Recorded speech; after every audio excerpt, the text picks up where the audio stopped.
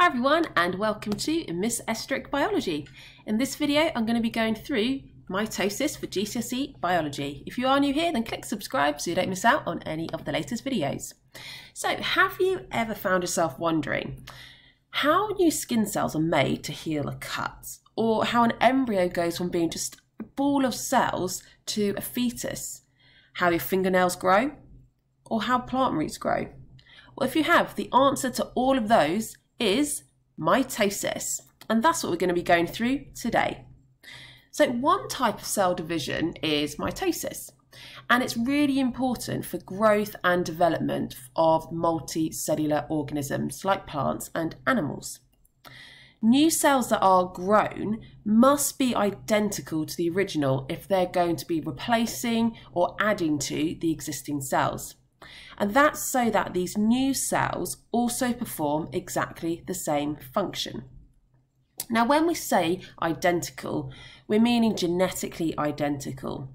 And genetically identical means that inside of the nucleus, they have exactly the same DNA. So the same chromosomes with the same genes and alleles on them. The cell cycle is split into three key stages. And within the cell cycle, the DNA doubles, and then the cell divides, and that's how we get these two identical cells. So the three stages. The first one is the cell has to grow. If that cell is going to split in half to make new cells, then it has to grow first of all, so that every cell doesn't become smaller and smaller and smaller. So that's what we have as one of the main stages of the cell cycle. The cell gets bigger, and all of the organelles, which are the internal cell structures, they also replicate. So things like the ribosomes and the mitochondria.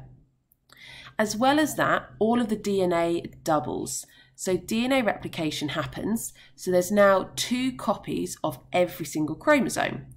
And that is so that when the cell does split in half, both of the new cells have the correct number of each chromosome, which in humans is 23 pairs or 46 in total.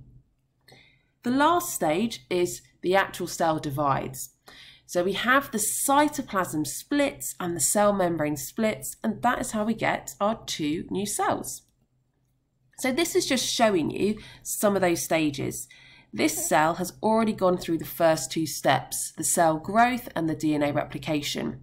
And then we can see that the cytoplasm is starting to pinch inwards and starting to split, as is the cell membrane just here, until eventually it does split and we now have 2 identical cells to each other, and they're also identical to the original cell that they're both made from.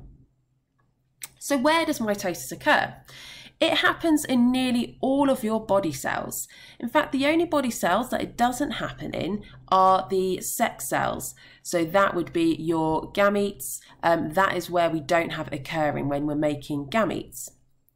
It does happen in particular in the root tips of dividing plants. And that's what we can see here. This is a root tip from a plant under the microscope.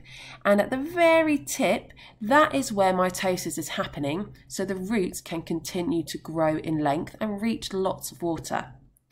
Another example is in humans when embryos are growing.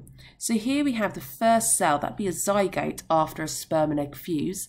And all of these new cells that are doubling and replicating, that is by mitosis. Now, sometimes mitosis does go wrong. Usually, mitosis happens absolutely as it should because there are controls in place to make sure that your cells are replicating only when you need new cells and at a speed that is appropriate. However, sometimes those controls stop working, and that will then mean that a cell can divide uncontrollably by mitosis, and you end up with far more cells than you actually need. And that is what a tumour is. It's a group of cells that have been created by this uncontrollable division. Now, some tumours are benign, which means they're not cancerous. Some are malignant, which means they are cancerous. And there's another video on that later on in the GCSE topic. So that is it for mitosis. I hope you found it helpful. If you have, then make sure you give this video a thumbs up.